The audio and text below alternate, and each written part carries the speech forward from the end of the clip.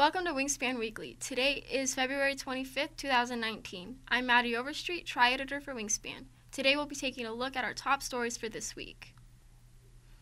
Last Monday, February 18th, the Ludden Library reopened after it closed for renovations after the spring 2018 semester.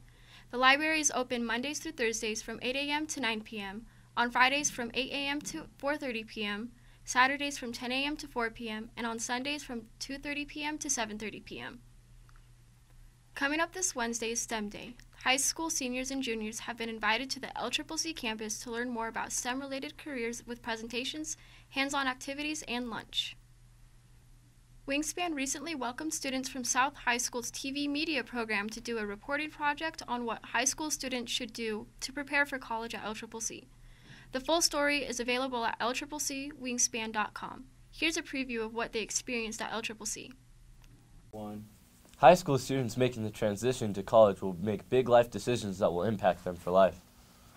Students in the TV and media class at South High School talked to students, faculty, and staff at LCCC to get their advice on making the best start. What brought you to LCCC and why? I came to LCCC just because I live here in Cheyenne, Wyoming, and the LCCC is closer to where I live, of course, and it's affordable. So that's why I came here.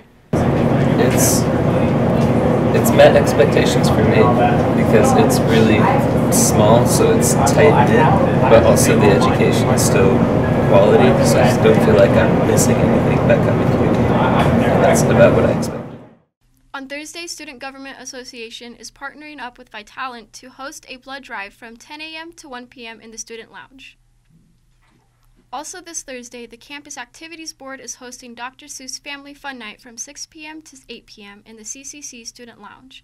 The Campus Activity Board is inviting students and their families to enjoy free food, activities, and a showing of Dr. Seuss movies. This has been your week's update with Wingspan Weekly. Join us every Monday for your weekly news update.